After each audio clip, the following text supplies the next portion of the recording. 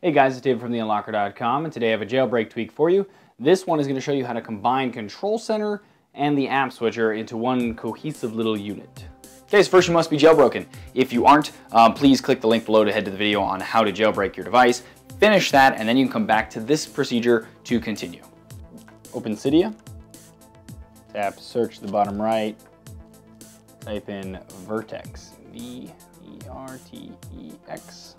tap on it. Tap purchase in the top right, log in with the account you use to purchase things in Cydia with, choose your payment method, tap close in the top right. The purchase will now turn into an install.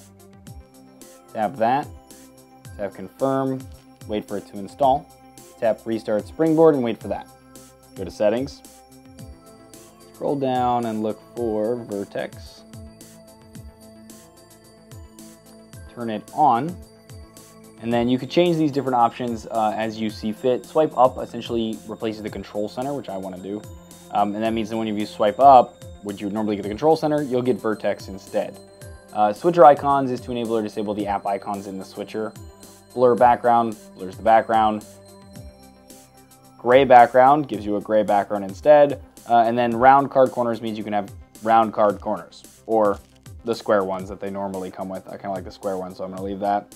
You can also organize the different sections and change some of the other options here within toggles.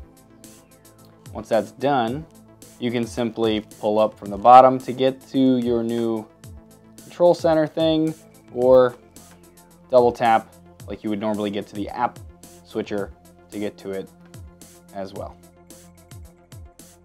And there you go.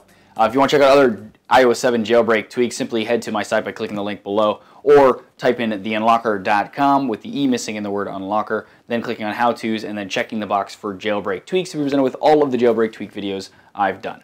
If you'd like to be kept up to date on what I'm doing, what the website's doing, feel free to follow us on Twitter, Facebook, Google+, and also by subscribing here on YouTube. And thanks for watching.